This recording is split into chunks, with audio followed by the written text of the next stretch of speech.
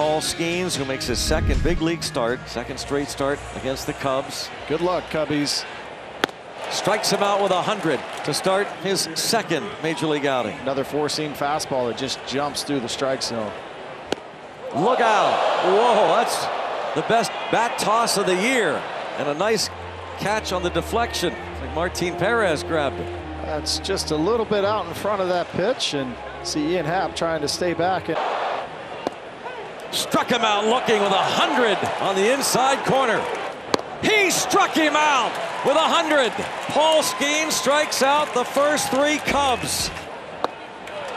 He has faced four Cubs. He has struck out each of them to begin his day. He stays with the splinker right here. Got him. Went with a slider. 5 straight for Paul Skenes, and that little wry smile there. He's made it 6 in a row to start the day. Paul Skenes. There's strike 3, and that's 7 in a row, and there's a fastball. That was the first fastball he threw in that at bat to Madrigal. 7 up, 7 down, all via the strikeout for Skenes. Starts the day with 7 strikeouts. That gets 2 ground ball outs, 2-0 Pirates.